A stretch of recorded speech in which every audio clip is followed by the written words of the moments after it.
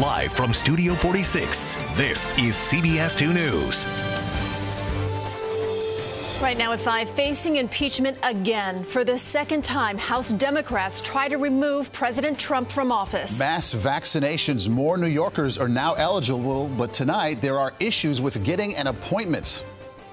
Take the negative and make it a positive. Governor Cuomo's bold plan to reinvent New York. Could turning Midtown commercial space into affordable housing be the key? Plus, the new video of a plane falling from the sky.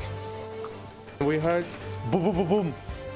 And hear from people on Long Island who say they saw it happen.